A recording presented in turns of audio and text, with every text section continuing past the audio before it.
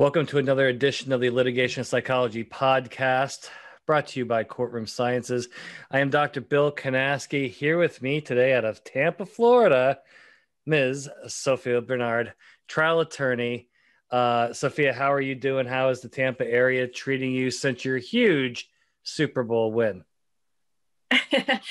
I'm doing well. The Super Bowl win feels good. I'm not a huge football fan, but I do enjoy football. So it was interesting. It was my first time being in a city where the Super Bowl was being held and the home team was hosting. It's pretty kind of weird. Yeah. Just imagine the money the city would have made if it wasn't this year, right? Yeah, I've heard that. I thought it was a lot of people, but everyone's saying that it was nearly as many people as they would have had if it was a regular, normal year. Yeah, I heard it's a real circus and it's supposed to be very fun, but I wasn't about to pay $6,000 for one ticket to go. So yeah, not going to happen. Not going to happen. Well, thank you so much for being on the podcast. Now, this is actually not our first podcast. You and I did one for DRI Trucking, and that was really fun, but I wanted to steal you for my podcast. A couple early questions. How did you... Okay, so take me maybe back to high school, early college days. When did it click that you wanted to be a trial attorney? So I have one of those stories that I always knew. Why does everybody say that? Everybody says that. I knew from age 5, I'm like, get out of here. Stop it. It's actually, I wish I still had it. It's in my 8th grade yearbook. It's when they actually what do you want to be when you grow up? And I put lawyer. Okay. So it was, and I'll be honest, my dad had a lot of influence on that. I mean, him and my mom, they were both always like, you should be a lawyer. You should be a lawyer. So at the time I didn't really know any lawyers. The only lawyer I knew in high school was my English teacher. I believe he was an attorney, but he wasn't practicing. And then when I got to college, the pre-law professor, he knew a lot of lawyers. And so he would plug me in and, get me prepared and help me get ready for the LSAT and applying. But I always knew. But the only difference is back then, I thought I wanted to be a criminal trial attorney. See, I thought I wanted to be a criminal defense lawyer or a prosecutor. Yeah. I don't think any 8th graders grow up. I don't think any 8th graders are thinking, hey, I really want to be a trucking attorney or a transportation. So when did you get into the whole transportation area of litigation? So at my first firm, I handled 2 trucking cases. And I thought it was interesting, but even then I didn't know that there was an entire industry of transportation lawyers and that, this was a whole body of law that was out there. So I handled those 2 cases as a junior associate. And then a couple of years later, I left and went in-house at a trucking company. And that's really when I dived into the transportation world and learned all about it and developed a passion to be a transportation attorney and started to definitely make sure that, my legal and my career trajectory was geared towards transportation. And this is a out of left field question, because I'm just curious because there's a lot of huge movement in the legal field to get more women as attorneys, particularly more minority women, which I think is going excellent. But in the transportation industry, I mean, is it what, I don't even know that the statistics are. What is it like to be a female, number one, in the transportation and trucking industry as an attorney? But then on top of that, really a Black female being in that industry, which I'm assuming is kind of dominated by older white guys, right? Is that fair enough? Or yeah, that's a fair assessment. I honestly haven't met many women in the industry. I've met a couple and they've been great and they've been very welcoming of me and wanting to definitely give advice and try and help to guide, but I haven't met many. And it's it's an interesting place to be the only. I don't really like being the only. So what I want to do and what I want to get into is just making other women, Black women, aware of the industry and trying to, you know, convert them over to this side and, and join me. Well, I think that would be pretty cool, because you see some of the success in corporate law and medical and products. It's just, I think transportation has just always been one of those kind of male dominated things. But if we could get some more diversity there, I think that would be a good thing for everybody, correct? Yeah. And I think part of it too is that it's not really mainstream, right? So like even for my story, I wanted to be a lawyer. I wanted to be a criminal lawyer. You know, I thought about corporate law. Those are the things that you hear about. Those are the areas of law that are popular and that people usually attribute to lawyers. Even now, like I'm finding myself explaining to people what being a transportation lawyer is and how it's different than defending auto accidents with personal vehicles. Yeah. Well, speaking of accidents, if you turn on the news, it just seems like there's a big old accident at least every week, and oftentimes involving a truck of some sort, typically some commercial vehicle. Given your experience in the industry, what are some of the, because obviously we've talked about nuclear verdicts, we want to prevent these things. What are some of the things that you want to do really early in these cases to make sure that things don't get out of control and things don't start slipping away? Because I think what we've all figured out is you have to be very aggressive early in these cases. Otherwise, the plaintiff attorney will get the other upper hand and you can be in big trouble, right?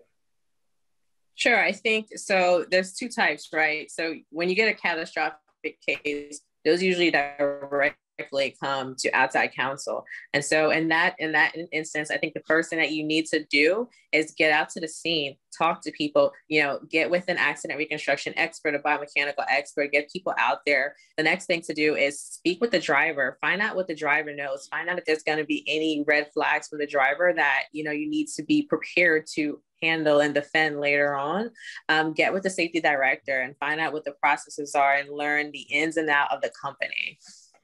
When it's not a catastrophic injury case and the file comes to the desk, the most important thing to do is to speak with all the parties involved. And the first person I want to talk to is the driver. Yeah. Yeah. How often, and I would imagine this is pretty often from my experience in the industry and working on a lot of trucking cases, where the driver has some significant emotional reactions to the accident. And from a mental health standpoint, your driver can really struggle in those first couple of meetings, right? Yeah, that happens quite a bit. And I'll be honest, that's actually one of the reasons why I, you know, fell in love with transportation law, is because, you know, you see the news and you see out there and they're always painting trucking companies and truck drivers to be these terrible people who are reckless and driving these trucks. But at the heart of it, there's another victim in all these cases, and it's a driver. The drivers are always negatively impacted. Even if it's not catastrophic, when they start hearing language about a person having traumatic brain injury or a person having permanent injuries, they might not understand that those are legal terms used to drive value. They feel like they're responsible for causing that, and it negatively impacts them. A lot of drivers who are involved in these catastrophic accidents, they don't drive anymore. Yeah, that's sad, but true. And a lot of the witness prep sessions I have had with drivers, particularly for deposition, they're a wreck emotionally. No pun intended, but they're an emotional wreck, because I think it's something very difficult, particularly in those catastrophic cases.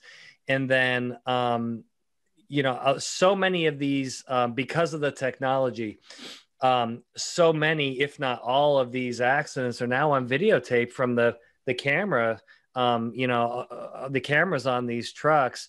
I have found it very difficult to sit there and rewatch a video over and over and over with the driver and having to re-experience that. But yeah, I do think that maybe there's a stigma that truck drivers are supposed to be these, like, you know, they're always big, tough guys, right? Well, that's not always the case. And by the way, what I have noticed, back to where we started this, the number of women women driving trucks has actually drastically increased in that industry. So now you're going to see, women drivers being deposed. Have you seen that change in the demographic here in the last few years? I have noticed the rise of women drivers, but I've personally not had a woman driver in one of my cases. But I have noticed that there's a lot of organizations I'm seeing on LinkedIn geared to supporting, truck drivers that are women. Yeah, I did follow that group on LinkedIn. I think it's women in trucking or women in transportation. I found that to be interesting. That's the one. Yeah, and I think that's really cool. At the same time, what that means is, as that group grows, that population of witnesses is going to go. So people like you and I are going to figure out how, because right now I don't know how the female truck driver is wired up here. I don't know yet because I haven't really worked with them like you said. That'd be interesting.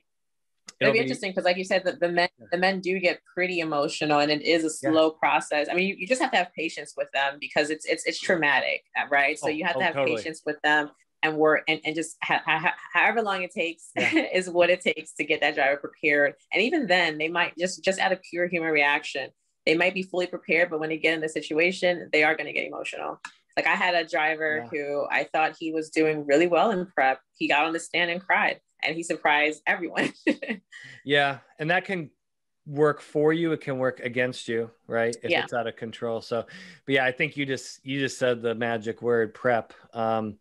The amount of preparation for those folks, I think, far exceeds what many people think. It's not an easy task. And with any witness that's emotional, it's going to elongate your prep time because you have to deal with those emotional barriers. So going forward, I know everybody in the trucking and transportation industry has understood that it's good time. It's a good investment to spend as much time with those drivers as possible to ensure that they're comfortable with the testimony process, but also that if you do have some disaster on your hands, you figure out during your prep session as opposed to during the dep or at trial. Now, when you and I did the last podcast for DRI Trucking, we were doing the Reptile series. I'm still beyond shocked that we are in 2021 and you still have people in the transportation industry that don't know what Reptile is. I'm shocked, absolutely shocked. So how do you, because you better take it seriously, right? Because we found out how successful these techniques can be used. What type of efforts do you take to educate maybe your clients that either don't really understand about it or just flat out don't know about it?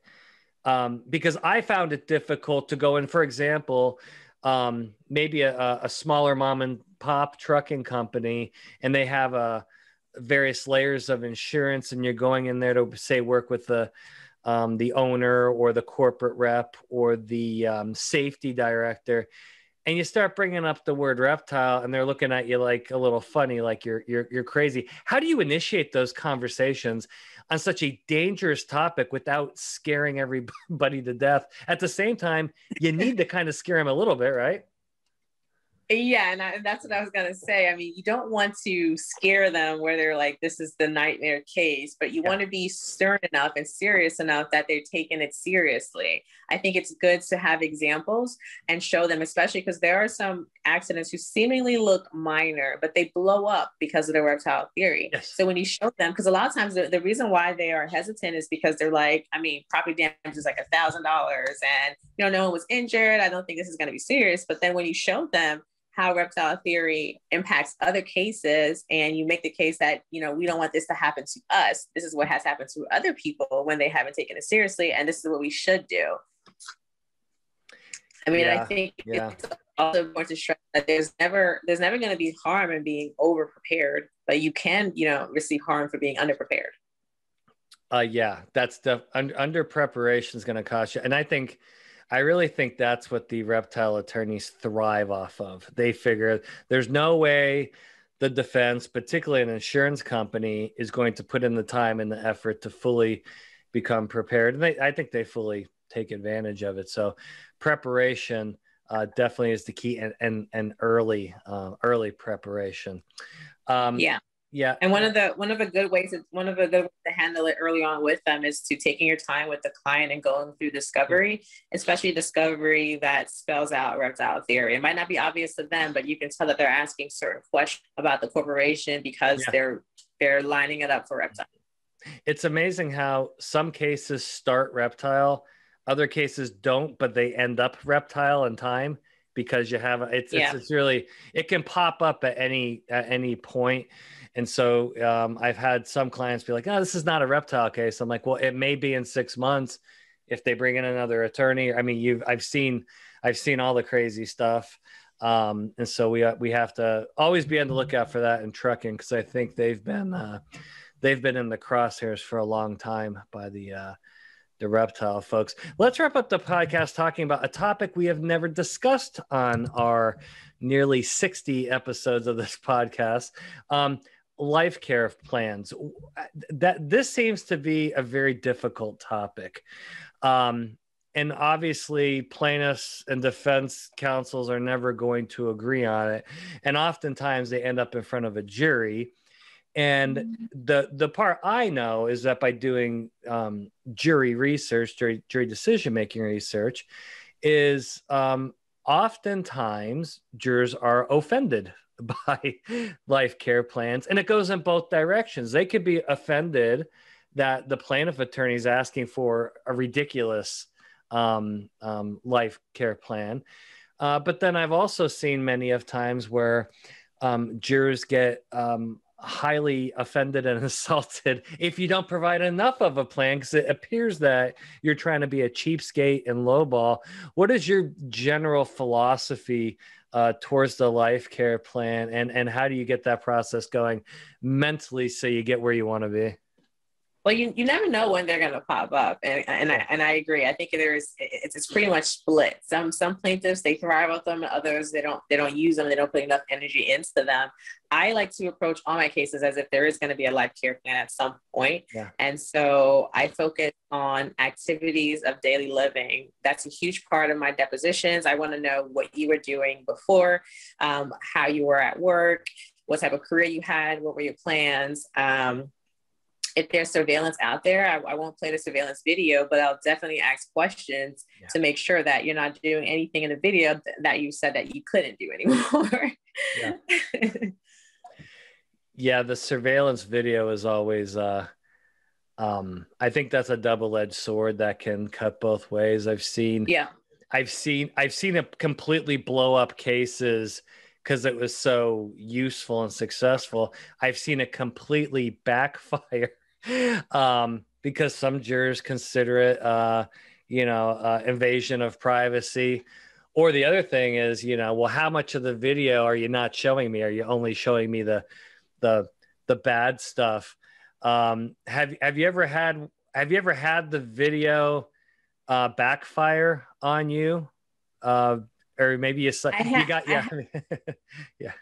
Not knock on wood, but no, I haven't seen it backfire, but I've seen where it just didn't do anything, and I've seen where it was really effective, and that at the time the plaintiff, the main concern was her main injury was she was saying that she could no longer ride horses, and we found surveillance of her happily riding her horse very actively on multiple days. There you go. So it worked out. The jury saw it and they weren't pleased, and so we were able to get a defense verdict just, I think, purely because of that video. Nice. All right. Well, final question, then I'll let you go. It's funny. As I talk to clients and I talk to attorneys, I always ask about their children, right? Particularly teenage children. And it's funny because a lot of attorneys tell their kids, don't be an attorney, go do something, go be a, right? Or I see a lot of physicians tell their children, go be a lawyer, don't be a physician. If you were talking to, I guess, some advanced high school kids, what would be your advice? Do you think law is the right choice, particularly for, females? Is that something you would actively sell to young people at this point? 100% I would. And I actually, when I speak to college students and even high school, I'm always promoting to go to law school. My friends who have, high school age kids, they ask me to speak to their daughters, and I do it gladly. The only thing that I caution them on is, I say, if you're going to go to law school, make sure you have a plan. You don't have to know particularly exactly what area of law you want to do, but you need to have a plan. You need to make sure that you're studying and you're taking the LSAT as seriously as you would if you were in law school. Once you get to law school, you need to take that first year 100% serious and just devote everything to it. And then you need to start focusing on making sure that you're lining yourself up for the right internships and exposing yourself to different areas of law. So that way, you know exactly what you want to do and not to limit yourself to, because you don't know what you don't know. And before you get to law school, you don't really know anything other than, the commercial, the popular areas of law. You don't know what else is out there. All right. You just made the sales pitch for law school. Well, Sophia Bernard, thank you so much. I just got a brand new case in Tampa. So I will be heading down I-4 to Tampa here in the next couple of weeks. So I'll make sure that you and I can get together for coffee. But thank you so much for being on our podcast today. Thank you, and I look forward to it. Yeah, to our listeners, thank you very much for participating in another episode of the Litigation Psychology Podcast. We will see you next time.